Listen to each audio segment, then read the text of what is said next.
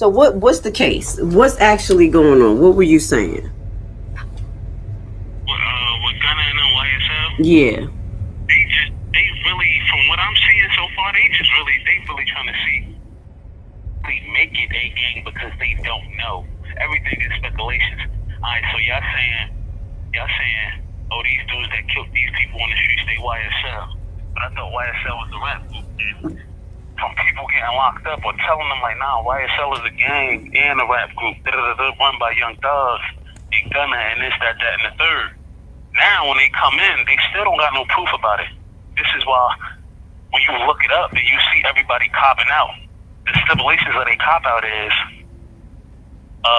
you gotta say YSL is a gang in order to go home. And they letting them go home, like it's not like they sending these dudes to prison. So now you holding Young Thug. Y'all never really had no evidence against them. Y'all trying to use rap lyrics, which is freedom of speech, but we can't get it as black people. And you trying to use it against us. So now, in order to build up evidence, we're going to hold you because in the law, you're innocent until proven guilty.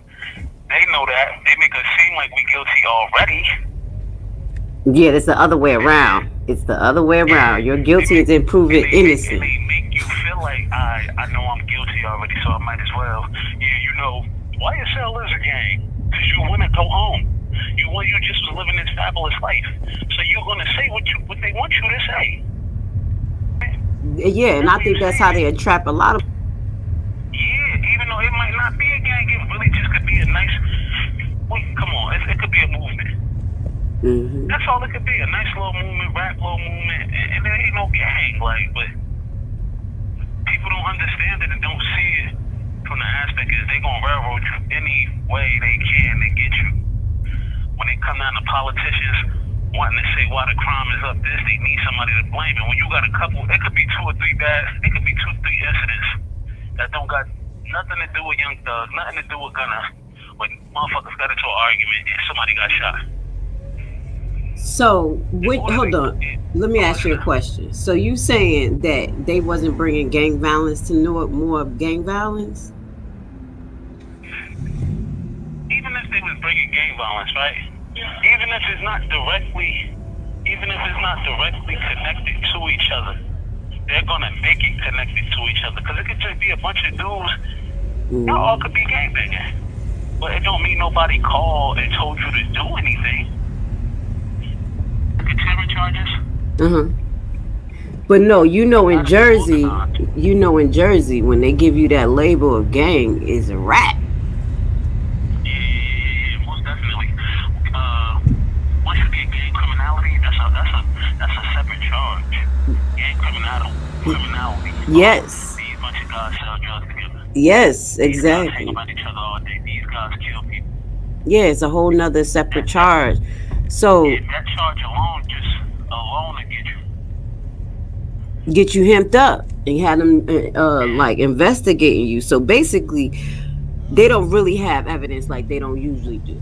Like when we watch these cops and crime stories, what you see that keep them in the interrogation room until somebody tell on themselves. And that's basically what they're doing. They're playing possum. And now you got the streets, these young boys calling each other, who they call the snake. They said that who snitched on who from their testimony. They was trying to say Gunna told on Thug. Yes. So you see now it's like when people cop out, it looks like they're snitching, but they just trying to get this shit over with because they know it's a trap. Like, cause you know what's crazy is that before I told them I was going to plead guilty to anything, I laid down my stipulations before they could say anything. I said, one, I'm not saying nothing on record saying that anybody did anything. Everything must be said me. Don't say I conspire with these people, anything. I'm not copping out. So when they brought it to me and my lawyer came back, he said, this is what the judge will ask you. Did you know that you were in possession of this? Did you know, or did you kill, or did you, nothing about did you and anybody else do anything? So you could do that, but they have to agree to them terms. So even if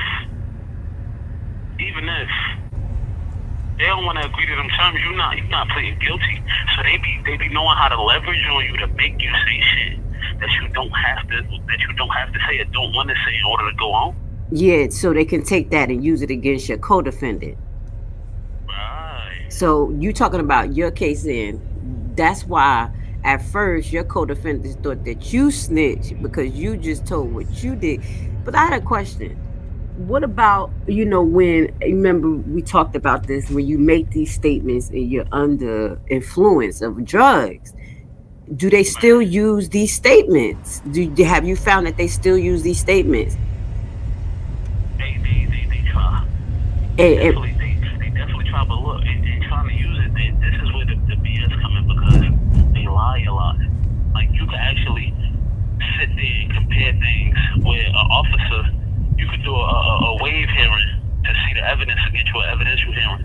And the officer come up there and you'll talk to them and they'll be talking to them, hitting them with questions and shit.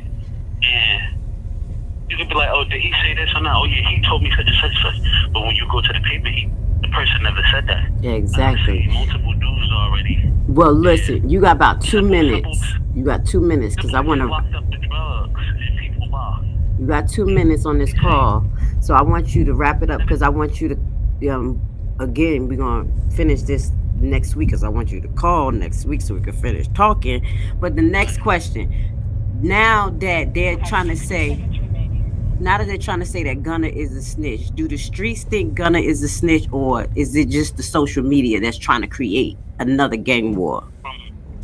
From what I'm hearing, like from how people do, how dudes feeling here, they feel like by him saying YSL is a gang, he basically gave up Thug. But other motherfuckers like, yeah, I know how these court systems play, and that could have been the only way. Ain't no telling. Thug could have been telling them, yo, just cop. You have 30 seconds remaining. They could have just been telling them, take what they gonna give you. It don't matter. I'm good. You see what I'm saying? We never know. We don't know. Another person can't never say. Speculations get people hurt. So at the end of the day, they just gotta wait for Thug to say something. Right. That's what's up. We're gonna continue this conversation next week so we could dig more into it. But I